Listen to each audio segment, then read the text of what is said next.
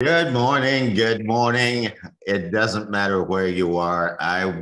If you're hearing the sound of my voice, you are alive. And it's not a small thing. To wake up, be alive. We here at the Daily Huddle, we're committed that the way you start your day give you the rest of your day, and the way you live your day gives you the rest of your life. And today is no exception. I've got a question for Andrea, though, before we launch this. What's up, Saurel? Andrea, you and I, we love accountants, don't we? Oh, dearly. Dearly, dearly. So what did the boss say to the accountant when he dropped a brownie on the paperwork? That's a very specific situation, Saurel. I have no idea. He looked at him and said, "Man, quit fudging the numbers." Oh. Ay, ay, ay.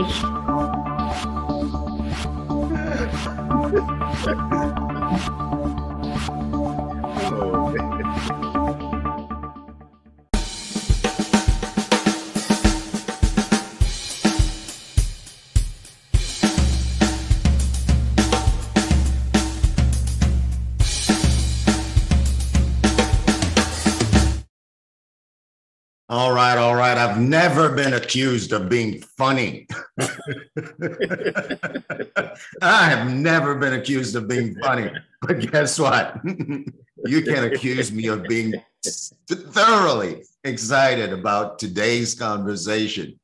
Today's conversation is anchored in this question: how to awaken the genius in your company and walk among giants. And it has nothing to do with money. That's this conversation. But before we get into the conversation, I have a few questions for you, beautiful people. Oh my God, Chase is on video. Come on, Chase, welcome. Good morning. Tell me, Chase, where are you and who will you hug today? Ooh, almost was not here.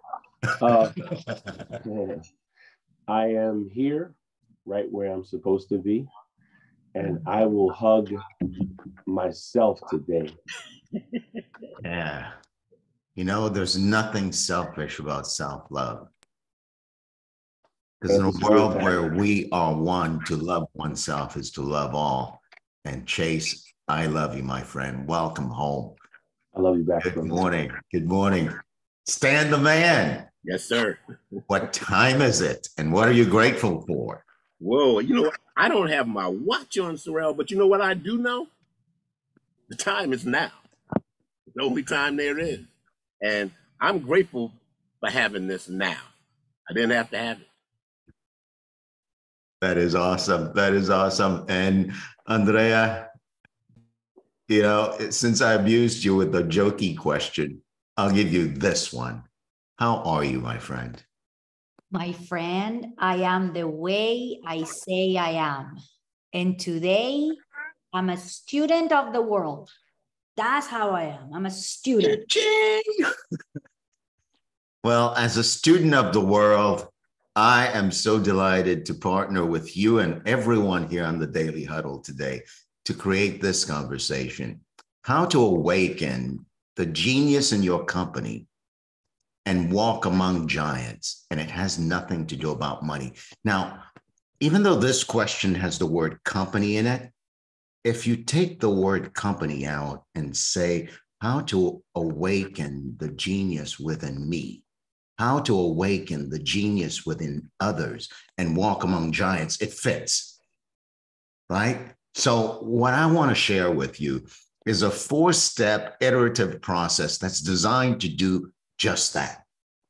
And I'm claiming that growing for oneself and growing a company, or having people around you that are giants and grow into giants, may not be as difficult as we think it is. It may just be the opportunity to apply this 4-step iterative process that I'm about to share with you. I have no slide. We're going to create it on the fly. And here's step 1. I'm going to say the 4 steps out loud, And then we're going to take time to sink our teeth into each of them, and then we'll open it up for questions. It's an iterative process. The first step is to create a compelling future that is just outside of reach. That's step one. Step two, create an action plan that you say right now will achieve that future. And step three, take the very first small action in that iterative approach. And step four, celebrate the ground you've taken after taking that action. Now, there's something really specific here. Notice I didn't say celebrate the action or the results you've achieved. I said celebrate the ground you've taken. Those are the four steps.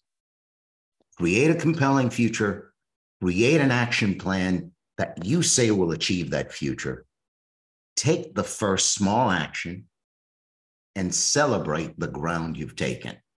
So let's talk about step one. Create a compelling future. Now, what is a compelling future that is just outside of reach? Have you ever taken a vacation and say to yourself and your wife and your significant other or your family, you know what, we're going to the Mediterranean in September? That's exactly what my wife said to me 2 days ago. She said, honey, we've got a vacation plan. We're taking a Mediterranean cruise for 9 days. Now, the moment she said that, guess what happened in my head? I began to think about what I'd be wearing. I began to think about what we're going to be eating, what we're going to be drinking. So creating a compelling future that's just outside of reach for yourself, for your life, and for your business is just as simple as that.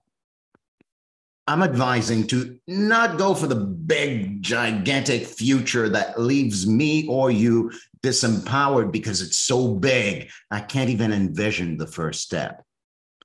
Because see, for that vacation that's going to be 9 days on a cruise boat, the very first action was pretty simple. Put down the deposit. Now imagine your life, imagine your business, and imagine a future. And it has to be a future that's just outside of your reach. If it's just outside of your reach, it's going to get you excited. So the emotional connection that you and I need and that others who are working with us need to get connected to a goal that is slightly bigger than what we believe we can achieve happens automatically when the goal is really something you want, when that future is really something you want, and yet you create it just outside of your reach. And when you create it just outside of your reach, it has the capacity to pull you and call you into being in a way that no ordinary future would. That's the point about creating a compelling future that's just outside of your reach. And when you create it just outside of your reach, it begins to pull you forward and have you act and have you be someone that is just outside of your reach. And when I say just outside of your reach, what I mean is the future I'm creating is a future that's achievable, attainable, and yet I don't think I can do it given what I know that I know and the resources I know I have currently. So it's just outside of my reach, but I can do it. And then I create an action plan. That's step 2 to get there. Now, I'm fond of saying, if you're around me for long, you'll hear me say, transformation. While transformation has a lot to do with mindset, action has a lot to do with giving you the opportunity to see myself differently. But see, when I take a small action that's connected to a future I want, And that small action produces something. I don't know. It's going to produce a result. Any action I take will produce a result. That small action gives me the opportunity to begin to know myself as that person that's just outside of my reach.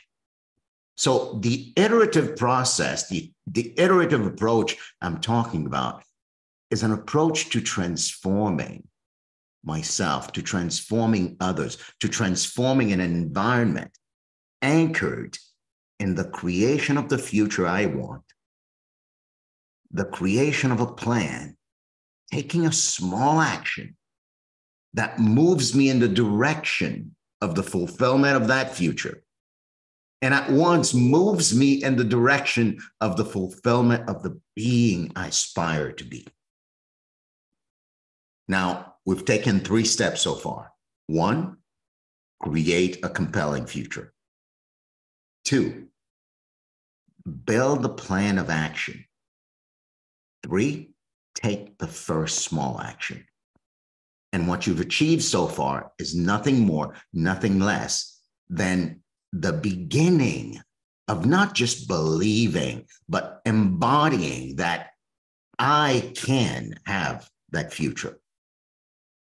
I can take the action that I need to take to achieve that future, and I can be the being that I aspire to be when I take that future. So now there's a second aspect to the question: how to create growth and walk among giants.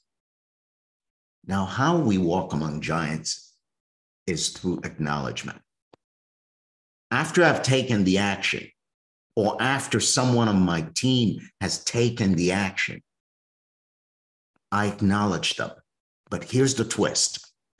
Most of us think that acknowledgement has to do with me complimenting you or acknowledging you, or me celebrating myself or acknowledging myself for what I've accomplished. Nope, it doesn't really work that way. The type of acknowledgement that I'm talking about that creates and builds giants around me, that creates me for myself as a giant, is the type of acknowledgement that acknowledges me, not for what I've done, but for what I will do, because I have become for myself someone I didn't think I could be. So the acknowledgement I'm talking about acknowledges the way of being that I or someone else or my team had to generate to take the small action.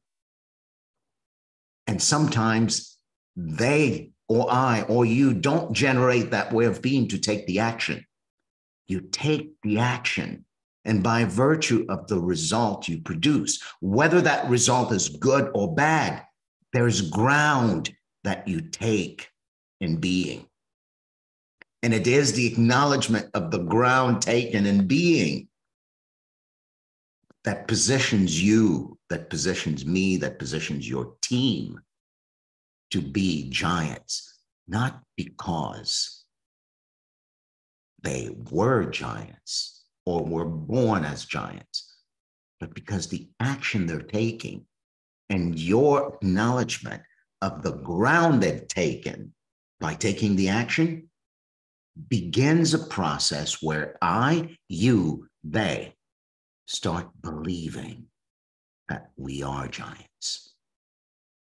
That iterative process is simple, but when you put it down to paper for your business, when you put it down on paper for your life, when you put it down on paper for your marriages, when you put it down on paper for anything you're up to, whether it's you losing weight, whether it's you achieving a financial goal you want, those 4 steps are iterative, because guess what? By the time you get back to step 4, where you've acknowledged the ground that you've taken, where you are acknowledging your team for the ground they've taken, where you're acknowledging yourself for the ground you've taken, in being someone you didn't think you could be, you're right back at step one, and you're ready to review the future. Because the moment you take an action, it doesn't matter what result that action produces, whether you succeed wildly in taking that action, whether you fail miserably in taking that action. That doesn't matter. What matters is the being you got to be, whether you learned the lesson or achieved the phenomenal result. There's still the acknowledgement of the being you became for yourself and the being your team members became for themselves. So when that happens, the future I'm able to conceive becomes bigger. So it's necessary that I review the future and I tweak the future just a tad. You know, the frequency of doing this work in terms of taking the iterative approach to creating growth and unleashing genius and building giants around you could be a weekly thing, or it could be something you do every other week, or something you do monthly. It doesn't matter. Depending on the size and the magnitude of the project you created for yourself, you'll know. And by the time you get around to step number 4, you'll be bigger. The future you can conceive will be bigger. So you review and tweak the future. After you've reviewed and tweaked the future, you review and tweak the action plan. Because by virtue of the lessons you've learned and the ground you've taken, there are new actions to take that you couldn't conceive before. So you take those actions now. And after taking the next small action, you acknowledge yourself. You acknowledge your team. You acknowledge your mate. You acknowledge whoever is implicated in the project as your stakeholders. And what you're acknowledging isn't the accomplishment.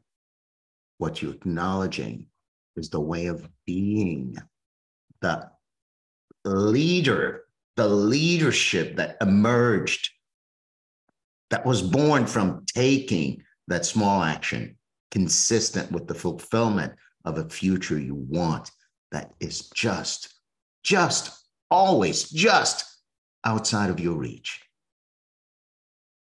And then coming right back.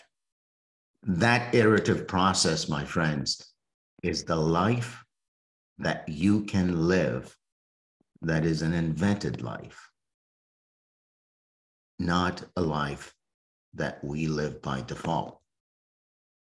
So in that space, if you forget yourself for a moment and you think of the people around you that you're working with, you think of your company, you think of your business, you think of your church, you think of your family, any organization you're in, your ticket to awakening the genius and walking among giants is this iterative approach. That approach assumes this. That's an assertion I'm making. Organizations don't grow on their own. Organizations grow because a future just outside of its reach was created. An action plan, a project embodying actions to be taken to achieve that future was written down and put on paper. And then people like you, like me, took those actions and put them on our calendars. And then we gave those actions the permission to rule our lives. And we take the next action. And in taking that next action, there's a way of being that gets engendered automatically. And when you acknowledge that way of being for another, when you acknowledge that way of being for yourself, you create this kind of snowball effect. Can you imagine living a life where month after month, week after week, year after year, decade after decade, you're going through this process of inventing a future that's just outside of your reach, creating a plan to achieve that, taking a small action that confirms for you, for others, and for the world that you are the giant you don't think you can be. And then acknowledging the ground you've taken and doing that over and over and over and over and over. What's possible if you take that on? That's my invitation for you today. It's not an invitation just for today. It's an invitation for the rest of your life. You can live and walk among giants.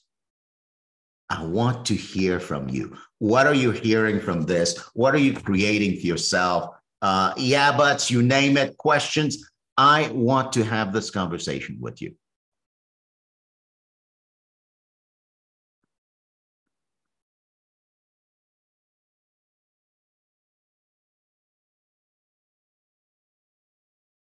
Are you there?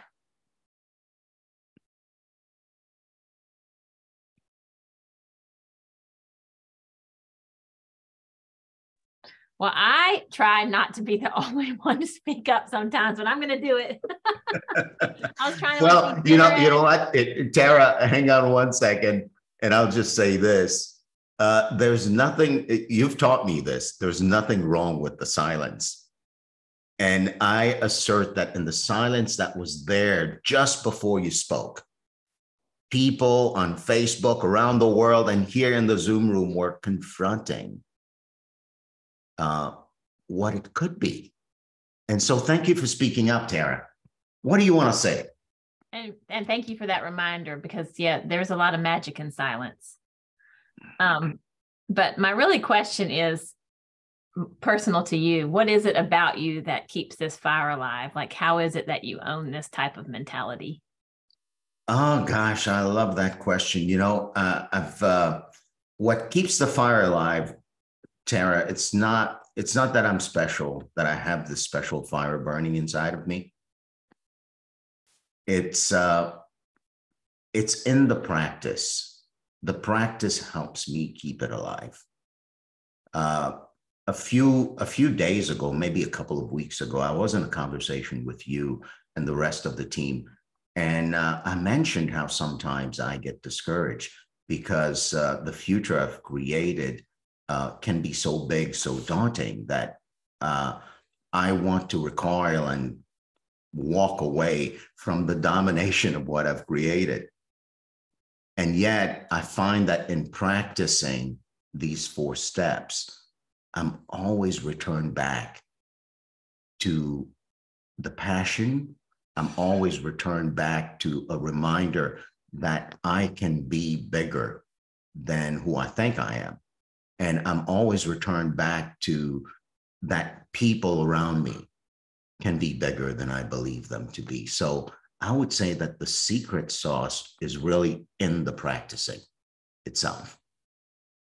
What a fantastically empowering answer. Yeah. Because I know we tend to say either I'm like that or I'm not like that. And there is a lot of power in just saying I'm becoming more like that every day. And some days I fall short and some days I nail it. And then I might take a step backwards, and that's all part of it. Yeah, that's all part of it. And that third step, dealing with acknowledging the ground taken. You practice with me a lot, Tara. And once a month we have a meeting where I point to Tara because I know it irks her. And I say, Tara, what would you like to be acknowledged for? And awkward. She goes, oh. She squirms, right? So in the context where acknowledgement has always been about accomplishment, there's always in the back of my mind, in the back of your mind, this need to be, I'm going to be humble. I'm going to step back and not brag. However, when acknowledgement is not about the accomplishment, there's no bragging. There's simply creating and acknowledging the ground you're taking in being someone that you think is just outside of your reach. And in the practice as leaders of acknowledging people that way, you can actually acknowledge anybody, anytime. In business, in life, mostly, I'll wait until you accomplish something great. I'll wait until you accomplish something worthy, and then I'll acknowledge you. That world does not create giants. That world relies on the accomplishment to tell you how the person is being. If you flip it on its ear and you invent the being you want, then you and that person begin to believe that, oh, I'm actually really like that. And then if you're taking a small action that's consistent with that way of being, and it's iterative, the snowball effect begins to create the world around you as those giants who are capable of anything.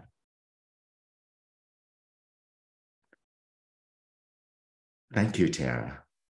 Andrea. I was thinking while you were speaking with Tara about the power of moving away from binary thinking. It's not just that we are this or that. We can be both at the same time. So I don't know if I wanted to explore with you if you have thought about that when you were preparing for this, because the steps sound like that. You didn't say it, but they sound. You don't have to be this or that. You can be both at the same time. So I wanted to see your thoughts about moving away from this binary thinking that we grew up with. It's not anymore. Yeah, and in fact, you're saying binary, and then you're also saying we can be both. I'm saying this right now, maybe we're none of it. You actually don't have to be great, and you're not. You actually don't have to suck, and you don't. You can just be a human being practicing, growing, and being. So in taking the iterative steps, Andrea, you're not taking the iterative steps as someone who's good or bad, great, or whatever. You're taking the iterative steps to discover something about you and your way of being. So in that approach, step number 3 is really critical. The step where you're acknowledging the ground taken. And it's not the ground taken like I've accomplished this and it's great. No, it's the ground taken in being. Something like, God, man, I was so afraid before I stepped into this.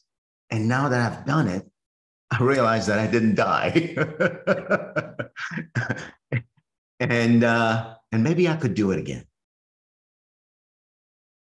And something magical happens in the process is that what looks and feels iterative and what looks and feels incremental builds upon itself. And then all of a sudden, a big boom happens and you go, what happened? It feels and looks like a miracle, but it's not. It's just in the nature of who we are. Somebody had their hand up. That was you, Rashida. Good morning, Saurel. Good morning, Daily Huddle. Can you hear me? Clear? Yes, I can hear you.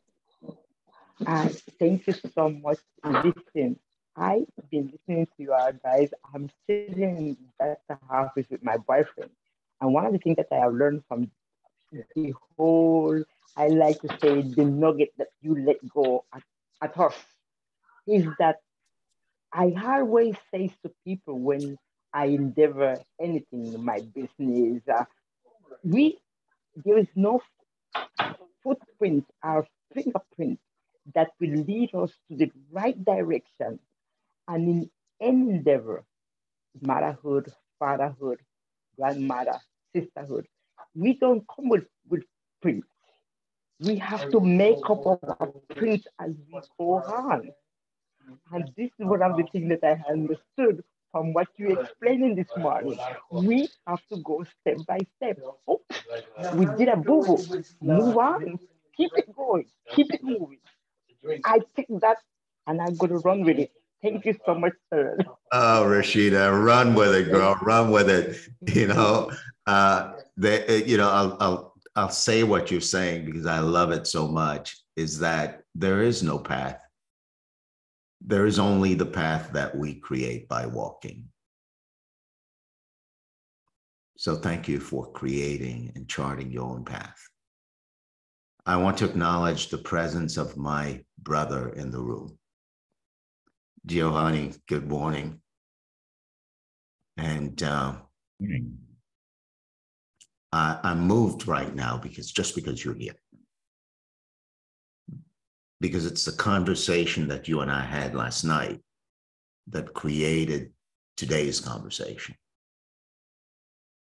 And I want to acknowledge you for being the source of transformation on the planet.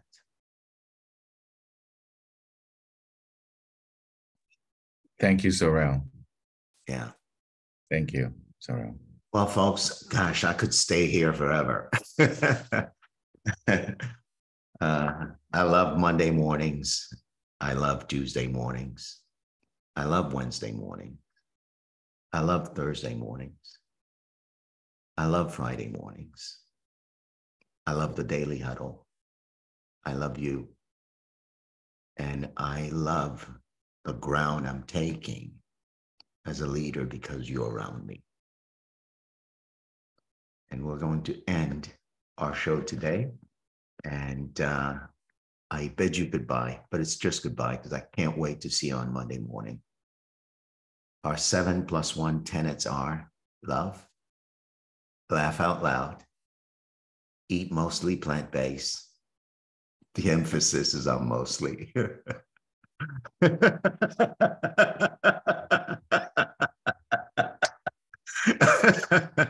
Stress less. And if you put the emphasis on mostly, you will stress less. You may stress less.